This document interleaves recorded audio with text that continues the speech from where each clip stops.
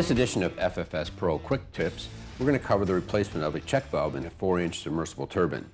Before we start, we want to ensure that our submersible is locked out and tagged out, that ball valves are closed on the discharge line, and that all confined space entry permitting and barricades are properly in place.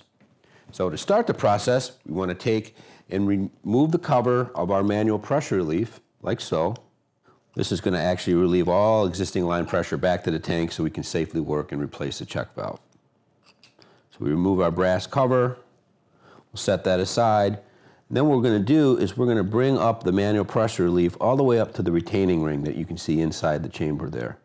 And once we're up to our retaining ring, we're going to wait about 5 seconds or so, let all that existing pressure relieve into the tank.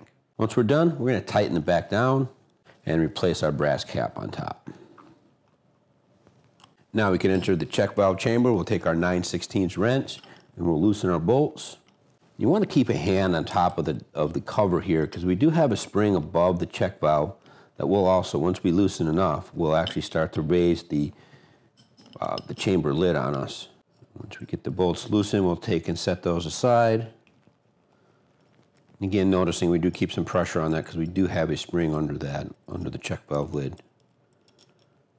See how that rises up once we get that last screw out. We'll take our lid off, and we'll take that and lay it off to the side. We're then going to remove our check valve spring, keep that off to the side. Now we have a straight access into our check valve. Simply take a small pliers and just grab the ID nut or the nut on the top of the check valve, give it a light little tug, and rise it right on out. And there's our check valve. So when we go to replace our check valve, we want to make sure we're replacing it with the proper check valve. The one I have here is a standard, and I know that because I have a date code and a silver nut. If this was an R check valve used particularly for Veeder-Root PLD, we would have the letter R stamped here and a black nut. And if we had a 65 PSI typically used in sleigh pumps, we would have the silver nut but a blue plate that would say 65 PSI. So today we're going to replace our standard with another standard. And we'll simply take again our pliers, put it on our nut and slowly lower that back in. We want to make sure it goes in proper.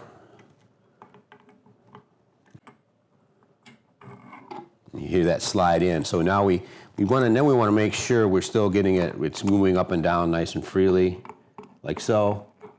And then it is sitting flat and sealing against the manifold. So now we're ready to replace, put our tools back in.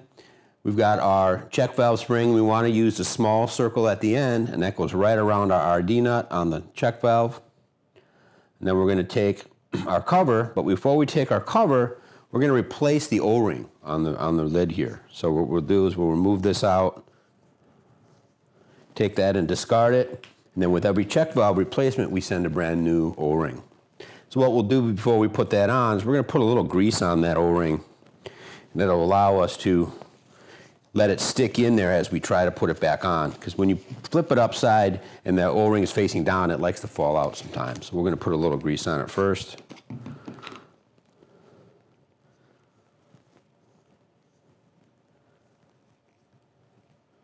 Set that aside, and then we're going to take our rag. We want to clean that trough and make sure there's no dirt or debris or anything left inside.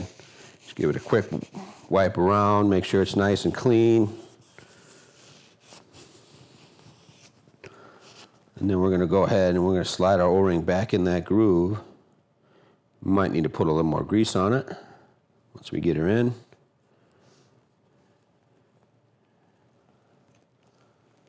Like so.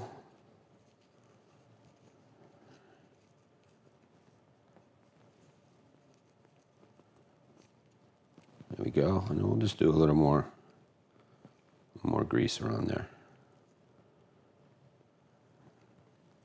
So now we're ready to slide our check valve cover back on. We want to make note that this tab will be on the outside, okay? So we don't want to flip it around. We want to make sure that's on the outside. We make sure we get our clamp through the spring. We'll slowly lower it back down, and we'll hold that guy down. And we'll put in our bolts, get them in there hand tight. Again, you want to keep some pressure on the lid because you do have that spring under there. Now once we get these hand tight, we're going to want to tighten them in an alternating pattern. That will give us that equal compression on our O-ring. So we'll do one turn here, on here and just kind of alternate. Now we want to look around here to make sure that's sitting nice and flush with the manifold. That way we know we've got an equal compression on our O-ring and a proper sealing of the tire chamber. That will making sure we won't have any fuel or loss of product into the chamber. And then once we're done, we can go ahead and re-energize our turbine, check for normal operation, and check for line pressure at that point if we feel we need to.